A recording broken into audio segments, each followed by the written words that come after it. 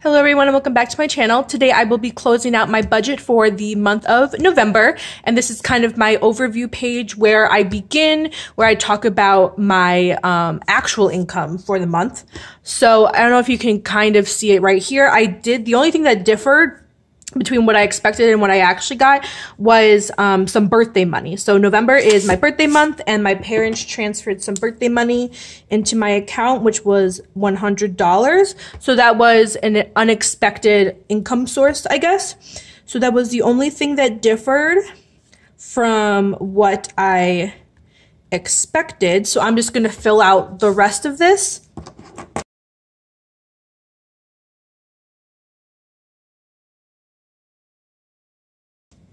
So now, even before we begin the budget, I am already up $100 this month, and as you will see, that will quickly change.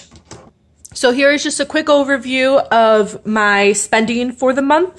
For some reason, I don't know why, but most of my spending seems to be at the beginning of the week, and then the end of the week is like very, very bare, which I'm trying to get the beginning of the week a little bit more closely to resemble the later half of the week. But this month was Black Friday, Cyber Monday, and if you've been watching my budget videos for a while, you know that I have been saving up for a couple different items planning to purchase this month. So I knew that this month I would spend more than I normally do, not necessarily going over budget, but just my outgoing cash would have been a little bit more than it normally is, and that is kind of reflected, as you can see here. I have a lot more spending stickers down than I normally do. So let me go back to October just so you can see, like, this is a little bit closer to what a normal month looks like. And then this is November. So, and obviously Thanksgiving was this day. So around Thanksgiving and a little before that, when the sale started, was when I kind of got a little crazy. And you'll see how much I spent in just a minute.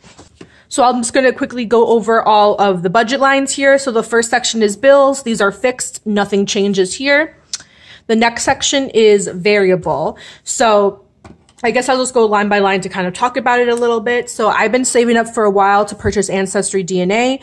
I expected $100, and it was on sale, at least the level. So there's two different levels. There's one that just does like Ancestry, like your genealogy. And then there's another one that does that and a bunch of health stuff. So the one that I originally was going to purchase was just the Ancestry one.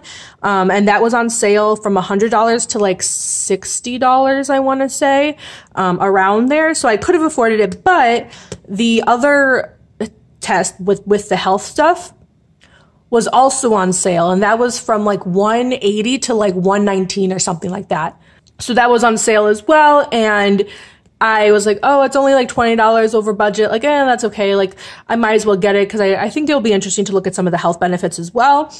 However, there's freaking $10 shipping, which I had no idea. So that's why it ended up being around $30 over budget instead of just the normal $20, which again is fine. And the reason why I was okay with going over slightly budget was because of this category here, Black Friday, Cyber Monday. So this is money that I've been saving again throughout the entire year, knowing that I would spend more than I actually thought I would. So this was kind of my buffer for the month. So if I went over in anything else, I would pull from here, which is one of the reasons why I marked it as I spend $0, because I wanted it to count towards the extra money that I have to kind of absorb some of the money that I went over in another category. Because another way to write it I could have said, oh, I expected $100, I spent $100, and then put that additional $28 spent in the Black Friday, Cyber Monday category. But I thought that would be a little bit confusing to calculate and just more work on my end. So instead, I kept all the overages into that specific category and then just absorbed that at the end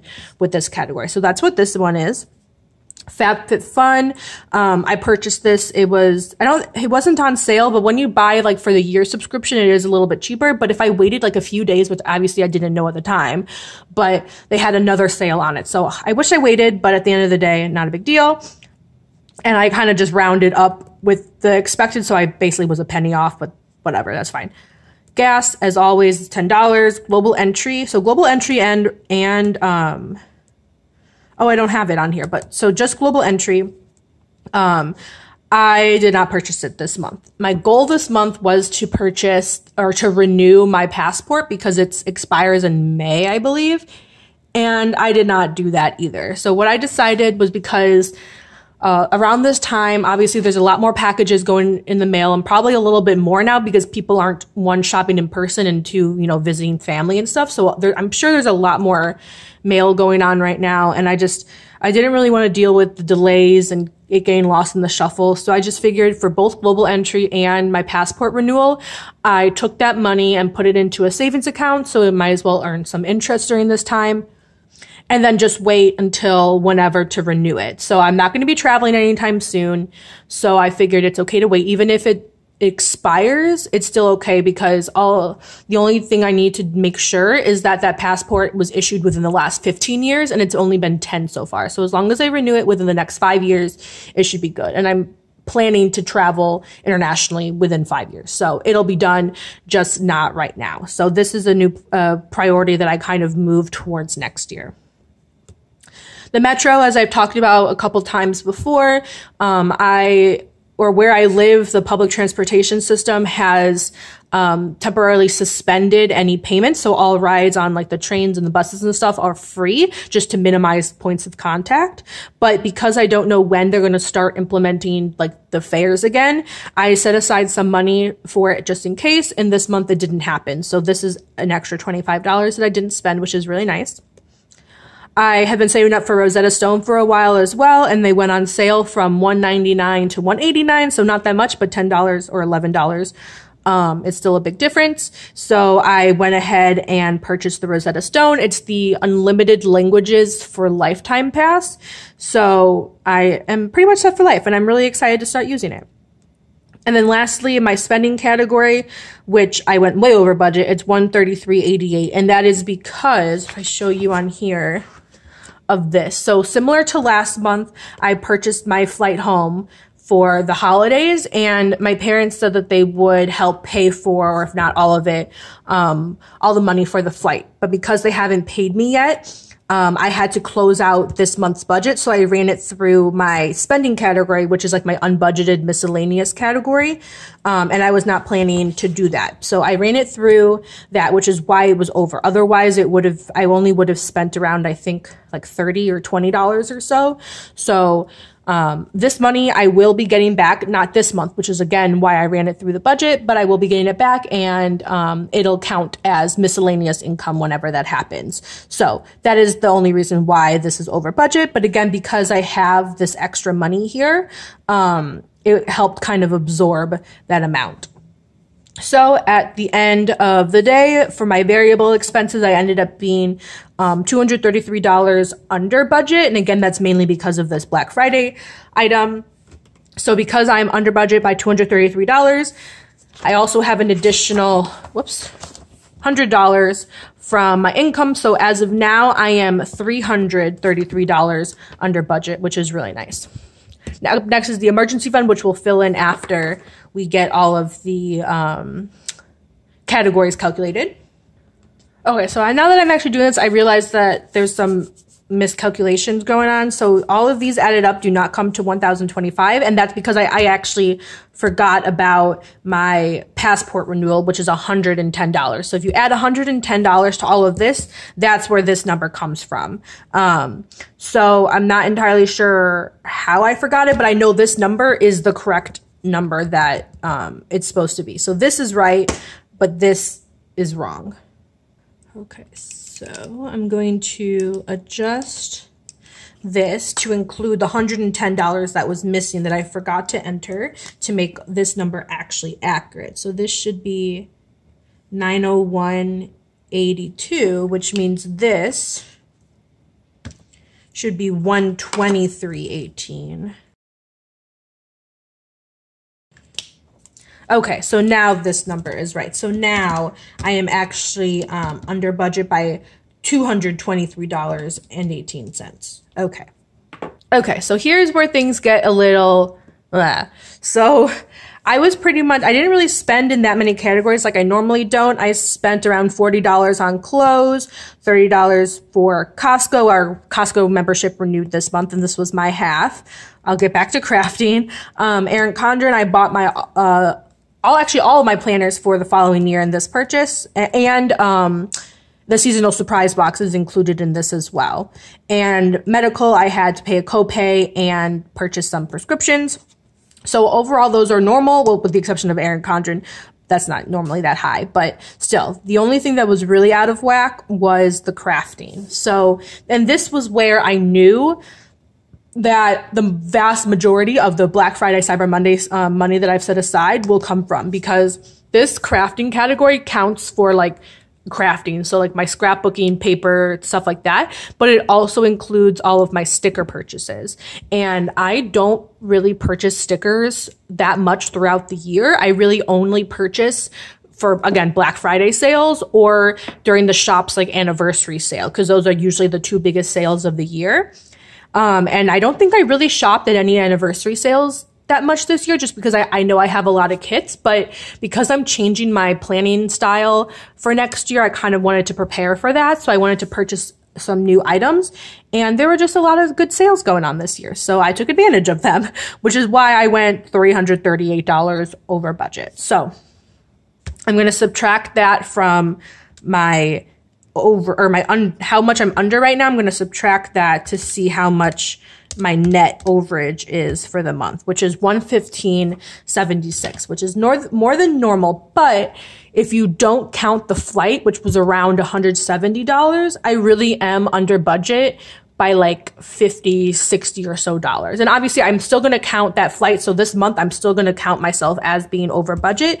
But if things went according to plan, I would be under budget. So anyway, so that's how it goes. So how I'm going to counteract that. Oh, actually, I want to go over my joint really quickly, because joint does play a role as well. So we did go over in both variable expenses and household expenses, but for some reason, we had like an extra $100 or so in our joint account. Again, I don't know how that happened, because everything added up, but we had extra money. So I took that extra money to kind of pay ourselves back for household to make this even, as well as make us even for our variable expenses as well. So because we went over, I normally would pay half of that from my personal account to kind of balance out our joint account, because there's two different bank accounts that we use. But because we had extra from wherever, who knows where it came from, but because we had extra in the joint account, I just used all of that. So all of this overage doesn't really impact my personal budget. So that's a good thing. So what I am going to do, because I had an extra $115. So obviously I'm not going to put any additional into savings because I don't have any additional money. And then I think, let me write my new savings account total. It's $625. And then I'm going to take this out of the emergency fund. So I'm going to subtract $50. So I actually put 0 in my emergency fund this month, which is kind of unfortunate. But again, because I'm taking money from the emergency fund to balance out my overage for my normal spending, when I do get reimbursed for those flights, all of that money will go directly into my emergency fund to kind of pay myself back. So I'm not super worried about that. And I'm going to have to, I don't know what the number is. Did I must have calculated it last. Oh, I did. Okay. So this money is actually slightly more, but I have my emergency fund in 2 different bank accounts, and it's a little tricky right now. So it's actually a little bit more than this, but I'm just going to use this number because that's the number that I had written down last month. So it actually is lower than this because I still have, I still have $65 to account for. So what I will end up doing is kind of rolling over this negative amount to next month's deposit of emergency fund. So next month, I'm putting more than $50. I'm putting $250. So instead of putting $250 in to account for this negative, I'll only put like, what does that come to? $190 around that. And again, once I get reimbursed from my parents to pay for the flight, all of that will go directly into my emergency fund to pay myself back again. So that is all for my budget close. Oh, actually, I forgot to do this calculated. So I actually already did it, but I forgot what that number was. So I ended up being over by $115.84. Oops, that's not what I wanted to do. I want this to be in black, which means I was over by $118.08. So again, $50 of this came from my emergency fund, and the remainder will come from next month. So that is all for my November check-in this month. I am hoping December will be a little bit better to kind of end the year on a good note. Let me know how you guys did this month in the comments down below. Don't forget to hit that like and subscribe button, and I'll see you next time. Thank you so much for watching, and I hope you have a good day. Bye-bye.